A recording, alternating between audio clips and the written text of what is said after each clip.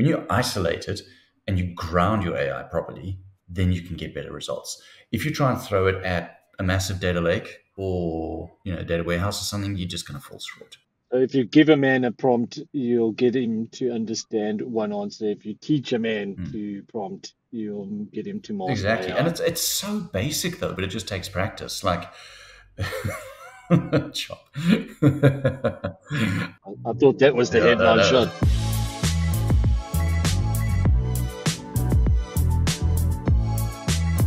Hello and welcome to another 10-ton potato. Today we are joined by a man. We're joined on our show, master of you all, Philippe Morin. And Philippe has been a good friend of ours for many, many years. And we were chatting to him about joining up and chatting at Collabdays. And I said, hey, have you been on the show?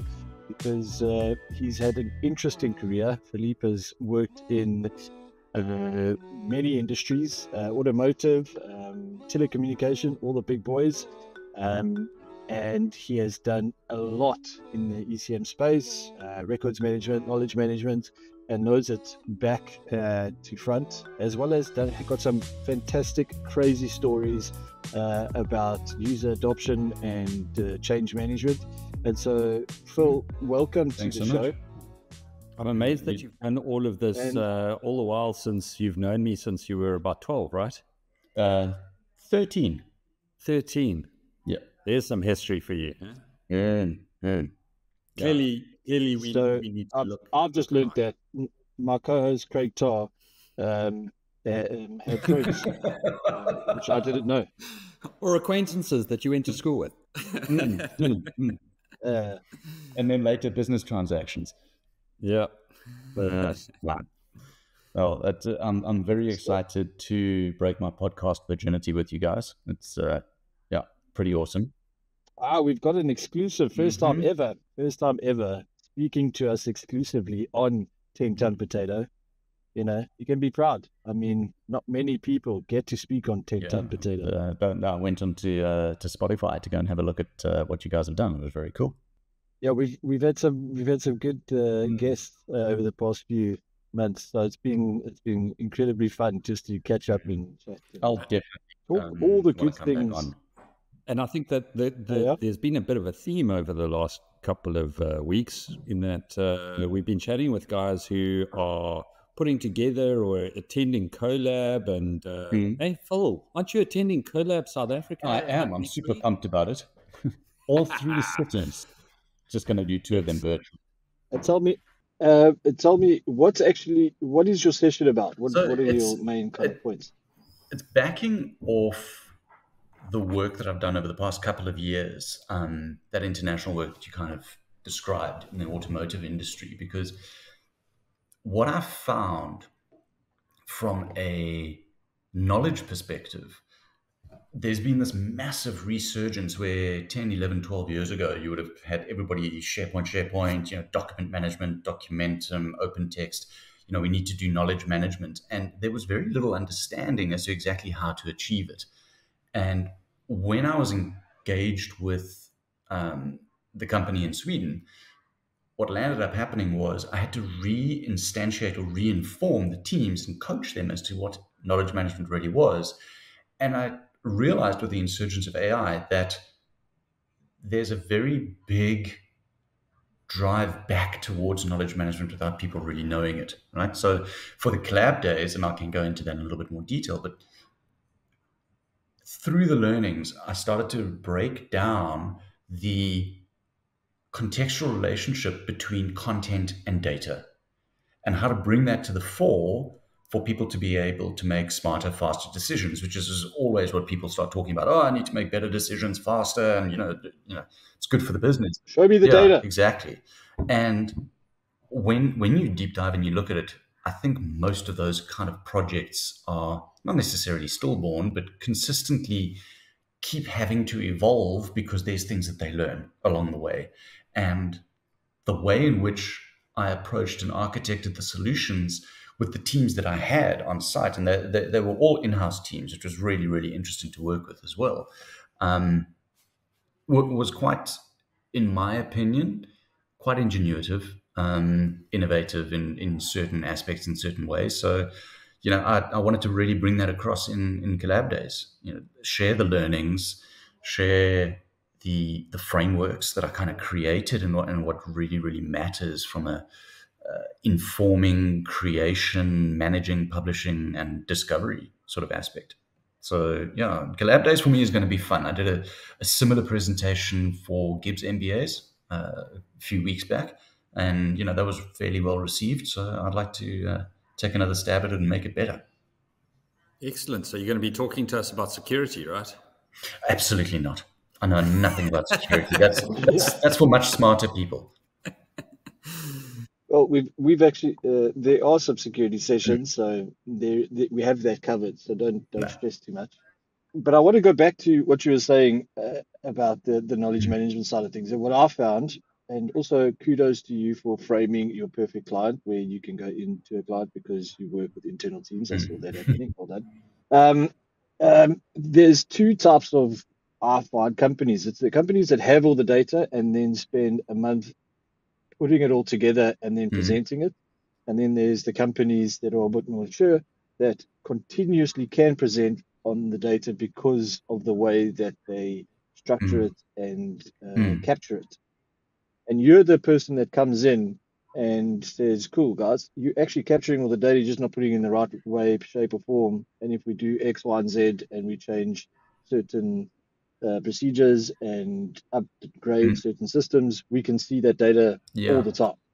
I think that's the main kind of thing I got from what you're trying to say. So a lot of the time when people look at it, they look at it in isolation of only data, and they don't realize that unstructured content like documents, spreadsheets, PDFs, etc., also form part of a contextual relationship with that data. So what I've done is I've bridged the gap between both of them. So I've taken what you've just said and taking the data and putting it in such a way that people can more readily consume it, but providing additional context to that data. So for example, if we look at an order management system and an ERP system with bill of materials and contracts and CRM, all four of those systems are related in some way or form, right? And what I've started to do is say, okay, well, based on the contextual relationship, what do I show to who and when?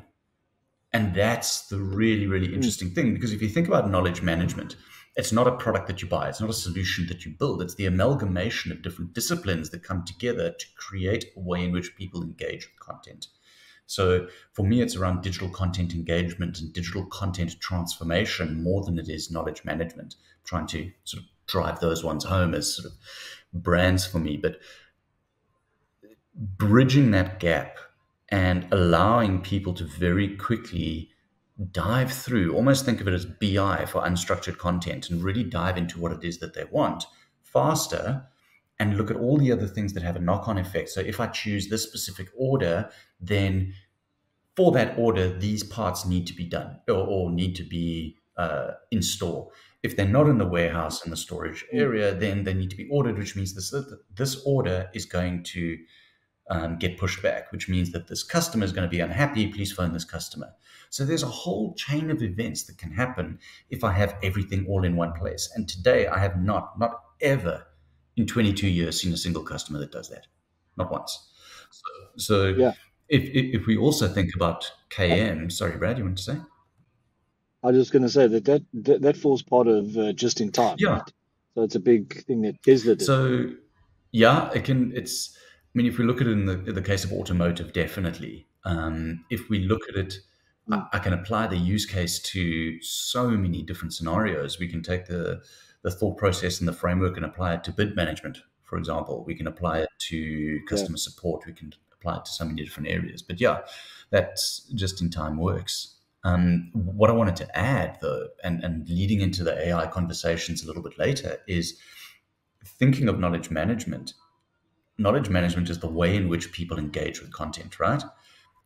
With the insurgence of generative AI, people, without knowing it, are changing their own behaviors in terms of asking a question and getting an answer, right? So why can't we do that inside an organization? Well, you see Copilot and stuff busy getting driven. People don't know how to write prompts. It's a serious problem. So the adoption curve, there's twofold.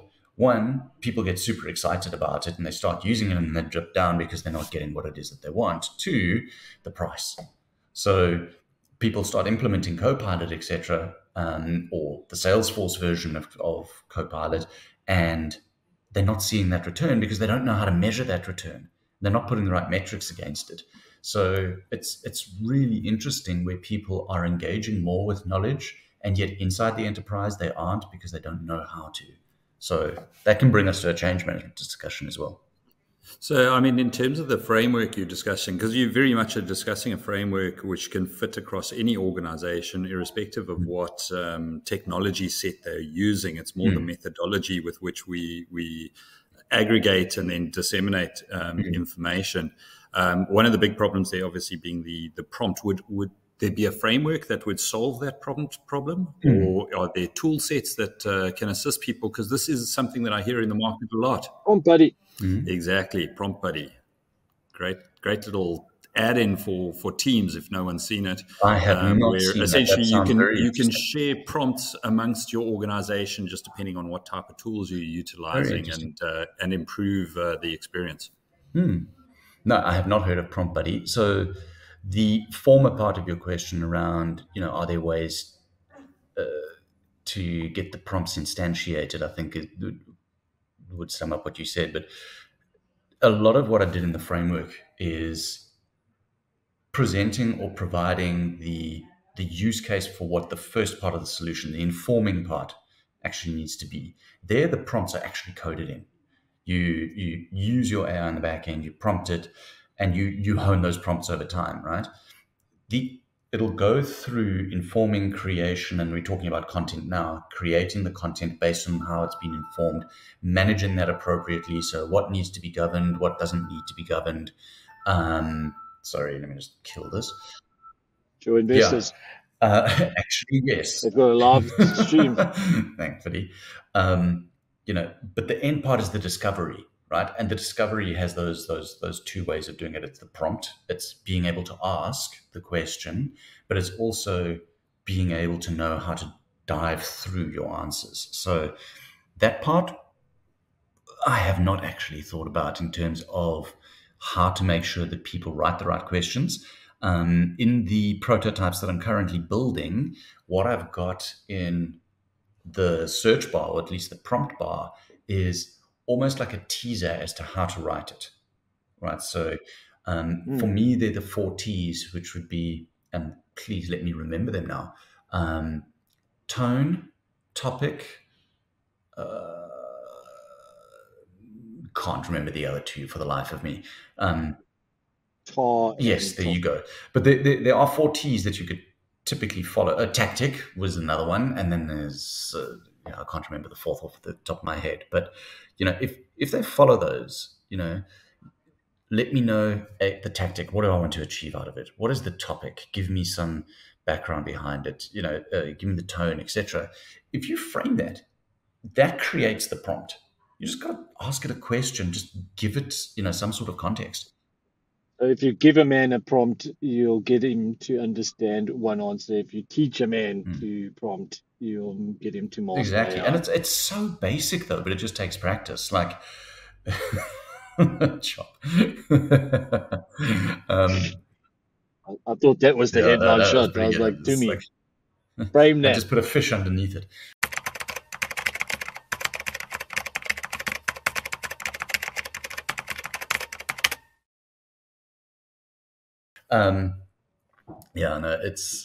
It's an interesting one. I think it's such a big learning curve, and I think while we're busy talking about this, I'm thinking of some interesting change management ways of going about how to get people more prompt ready and still benefit not only themselves but a business. I think if I had a pen around, I would write that down. I think also very important for you to write that down, because that last T is starting to worry me. Whenever you figure it out before the end of the show, just spit it out. So a big thing here is it actually doesn't matter what you prompt. if the data going in is rubbish, the prompt coming back is going to be rubbish.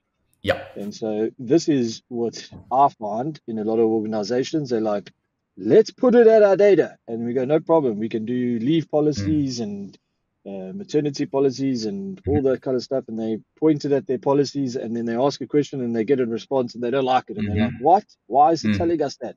And it's like, you've got 3 leave policies and 2 of them are out of date. 100%. Which one do you want us to use? Absolutely. And that was the case of the Swedish company and kind of why I was brought in from a KM subject matter expert perspective is that, agents. I didn't know IKEA made cars. I know, right? Like it's the iCar.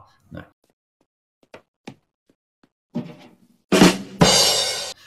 That was really lame. Please edit that out. Wow. I was going to go down a route of you could get it in a box and assemble it yourself. Yeah, no, there's so many. You really hit a rock bottom. Did you know, strange enough, in Swedish to actually pronounce IKEA is IKEA? That's completely random. IKEA. Something new today. Yep. So that is the correct pronunciation. I watched a YouTube short on it, and it was the name of the town. I think so, something to that effect. I can't remember. But to your point, sorry, on the content side, that is exactly the problem. So what I was brought in was to solve an issue with customer support. And agents weren't using the knowledge management system that they had, which, to be fair, wasn't. It was literally just a repository of information, right? And they couldn't understand why. They had 4,000 knowledge articles, they were solving the problems, etc. But agents just weren't coming back and using it. And there were so many technical issues behind it, like search didn't work because there were so many attachments, but the search didn't index the attachments. So most of the answers were there. There was duplicated information. So when they did search, they got 3 articles that were the same, and yet had slightly different, information in them. Like, for example, one article would have 92 kilowatt hours in terms of battery charging, and the other one would have 91. Which one's correct? They didn't know, right? Because they're support agents. So you throw generative AI at that, and it's just going to get confused.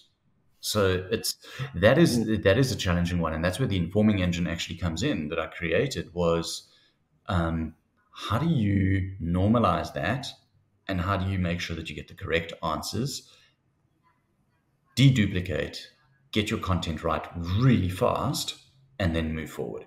But you can't do that. You're 100% right. When you get that right, you can send it off to ChatGPT. The amount of times they send me the wrong PowerShell script because it no longer exists drives me insane. Yeah, I don't know about especially coding. With a new module. But okay, so I mean that's easily said.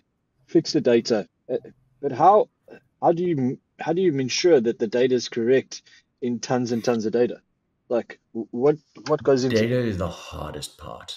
What I tried to do in starting it off is steer away from massive sort of rows and columns of data, rather focus on a specific system, like, for example, order management.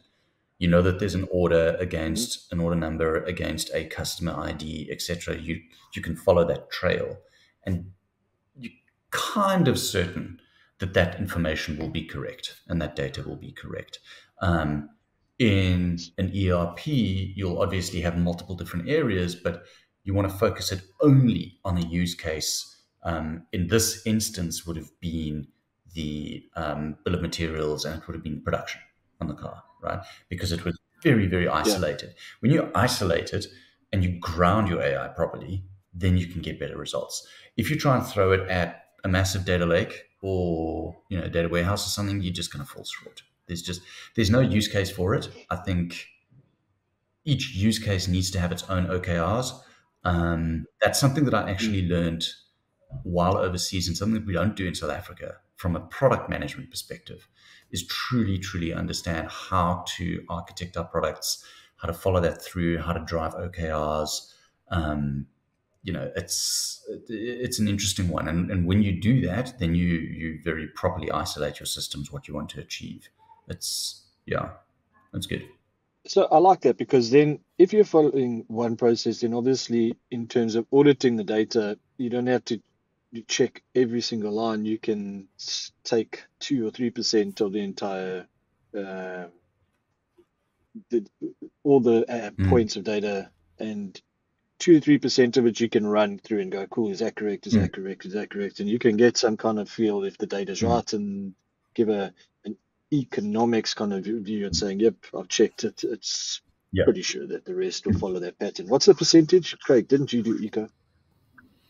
Generally, you go with the 80-20 rule. That's going to be my answer for anything economics-wise. Yeah, you just pulled it up. There's a percentage there. So there's something, if you do testing the data, principle. I think it's around 5%. What is it? It's 5% providing errors, and you variance. can assume that 99%. They use that in manufacturing as well. So when we are building up a machine learning model, generally we'll take about 15% of the data, put that into a test model, and then use 75% to build, and then 15% to just confirm any hypothesis that we might make. Yeah. And it's quite easy to set that up and run through it, and then you check the data. So I love that. So when we're structuring our data, rather look at the business process that you're kind of following through, take it from point to point, and then just take that data. And then you're going to rinse and repeat that process for the other areas. And you'll find that that'll actually clean up your data. It'll inform your capturing processes. It'll show you where your gaps are to a large extent. If you do it right, if you have the right teams. And unfortunately, what I found is that here in South Africa, it's very different to the UK and internationally, because we've just got different mindsets from a ownership or custodianship of data, and where the sovereignty lies inside an organization and stuff. So it's people get a little bit testy if you question them or you challenge them on the quality of something. So yeah. I think you're just talking about South African government. I think South African businesses are as concerned with their data than UK. And being here, I can assure you, and being in the US, I've noticed that the top 500 companies, especially the ones that we deal with, are definitely concerned about their data and the validity of it and being able to access it in the right way. The South African government, maybe not so much. That's where you'll probably get 1,100 is a fabulous number. Yeah. No, but I think it's more the willingness to change, the willingness to make a difference in order to be more compliant, to get the cleaner data, to be better, because they're also willing to spend the money, because it's not cheap. Yeah. And I think you're talking about the ML, Craig. What a lot of people don't realize is that they kind of lump AI into one big bucket, and they don't realize that you can make a generative AI, there's NLP, and there's machine learning, just to name a few of the main sort of areas in AI. And ML is very data orientated, very, very much, whereas NLP and generative AI are more content focused. So, it's around now, what does that choreography look like with the different AIs? Because you can't approach them identically. It's a different kind of spectrum of skill sets that are required. In my opinion. Yeah. And I think if you're talking machine learning, you always need a very specific use case that you're trying to solve some problem. Whereas the generative, you can come up with all sorts of trends and analysis that you might not even have thought about, whereas the machine learning, very, very structured. Yeah. Look, the big thing now is obviously what can happen out the box with Copilot. So you can point it at data and go, tell me about this, and then you can do like an auto Copilot where you go fetch this information, post it here, and then based on any responses, respond. Right, and that's kind of where things get clever. But again, you have to point it at the data and know that data set is 100%. And otherwise, right from the beginning, everything is just going to be spoiled. And so that's when it hallucinates. Hallucination doesn't happen on your corporate environment. It's your data that you are poisoning the AI with. So it's 100% get that data right. And that is a challenge on its own right. But I mean, I love the second wave of what Microsoft are doing with Copilot. I think it's great. Jared Spataro is awesome. But the reality is, as we've seen in all the organizations, is that not all your content will sit in SharePoint. Invariably it becomes a glorified online file share if it's not used properly, and people will always go back to storing stuff on their desktop and in different systems, etc. So as good as Copilot could be, when you point it only at a SharePoint library or only at certain content, it's very Microsoft orientated. So it's cool. I think it'll work very nicely for SMEs. Chatting to some of the big four internationally in the UK, they are seeing big trends in terms of adoption because AI is too expensive. I think I said that right in the beginning. So, you'll implement something like Copilot. Is it too expensive or is it just expensive? Because people are still buying it. They're still buying it, but then they stop. That's the trend that they're seeing. So people will buy it because they're getting excited about it and they see this opportunity or whatever it might be, but they may run it for 6 months or a year, and then they're like, you know what, this is not adding the value that we thought it would add. So do you think it's a bubble? I don't think it's a bubble. I just think it is. People try to do it internally. So what's going to happen then? So they're buying it and then they're stopping, and then that for me is a bubble, right? Because you don't have any long-term retention. Yeah. Okay. What do you think will be the difference for the retention over time? It would.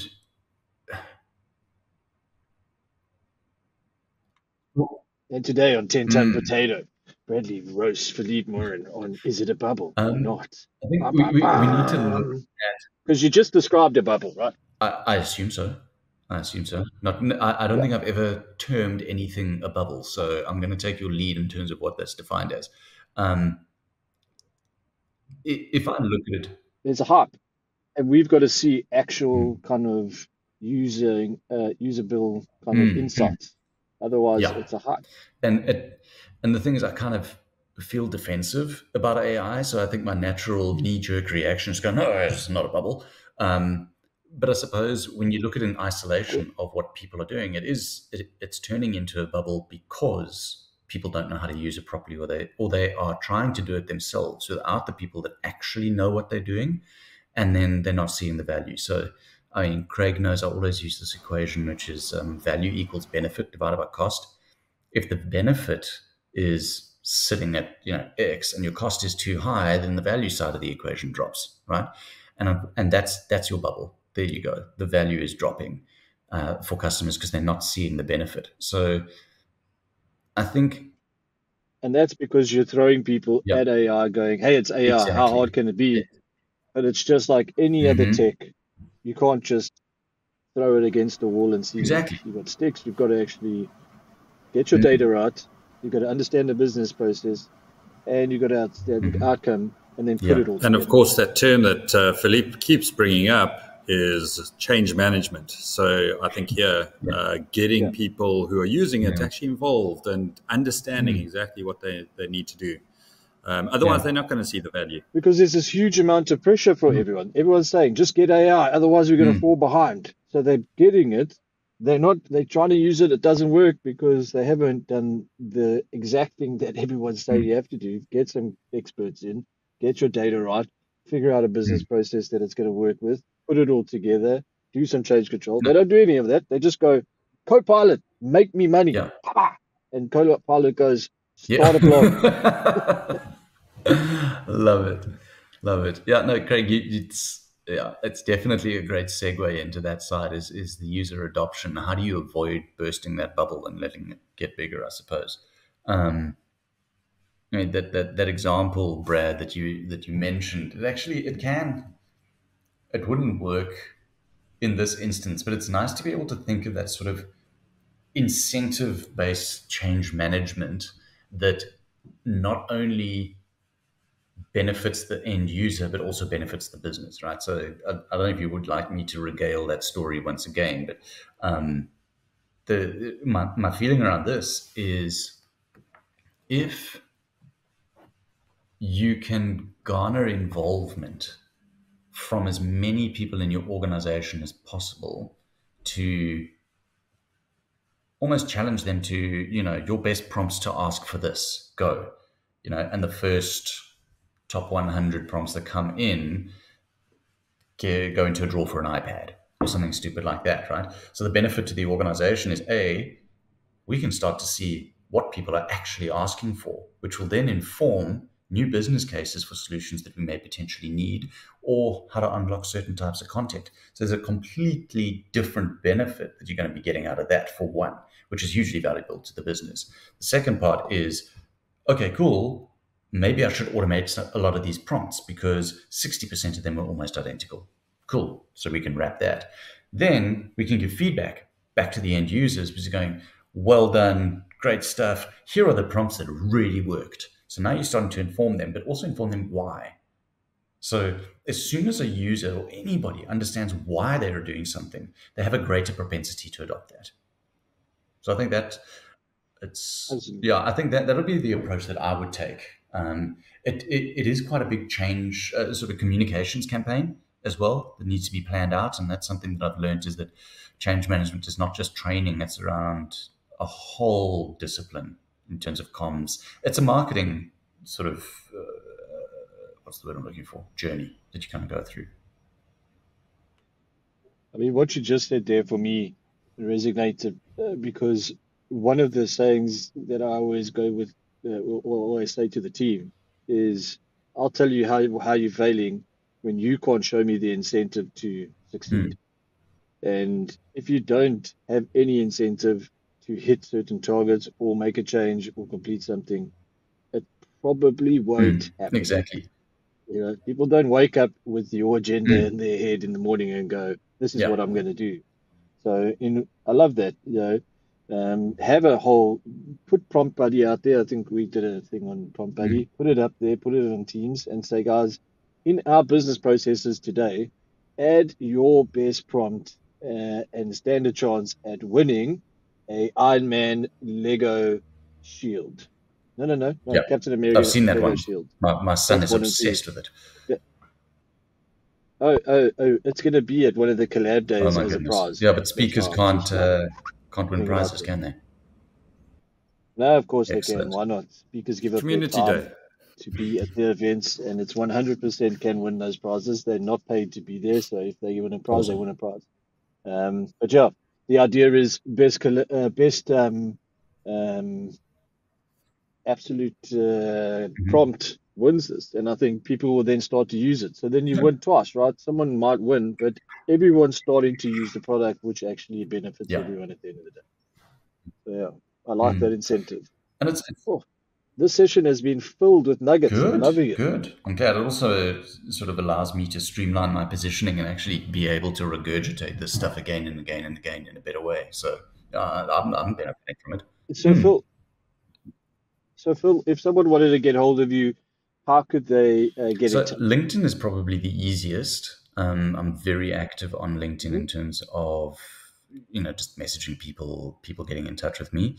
Otherwise, you can email me on philippe@rebootsolutions.net. We can sort of drop that into the podcast somewhere as to how to spell my name, because everybody's going to do it. Yeah, we'll throw it in the description and we'll mention you. But most importantly, come and watch you speaking in Cape Town during Collab Days. I'm going to be there. Well done, Craig. I was trying to open the door there. You know. Yeah, man. It's excellent. I'm really, really excited to do those. It'll be fun doing sort of guest speaking slots again. Haven't done them for a couple of years. Yeah, and we appreciate having you. It's always. I think anyone that gets a chance to come see Phil, it's going to be completely worth your while. The stories are incredible. The experience is insane. And you get it all. Yay. So awesome. Thank you so much. Thank you so much. What a great experience. Chatting to you. I really enjoyed this. It's always fun chatting and really. And if you look under your chair, there's nothing there. You almost had me going, what? No. No, in fairness, I will give you a gift. We will give it to you at Collab Days. Michael Knoll was on the show and I got him biltong. I found a place in UK that I think does excellent biltong, and I saw him at Collab Days Bletchley Park last week, and he was over the moon. And so I think we've started something there, so I'll definitely get you there. Nice. Are you going to be in South Africa for them? Not this year, but I will be there. Sorry, you're just going to have to put up with me. Don't worry, we can cuddle. Great. Awesome, guys. Thank you so much. Make it. I make everything awkward. It's my special talent. Oh, wonderful. Awkward hugs all around. Cool beans, guys. Fantastic. Philippe Morin from Reboot Solutions. Thank you so much. Great talk. Lovely seeing you. Cheers. Later. Bye. Bye.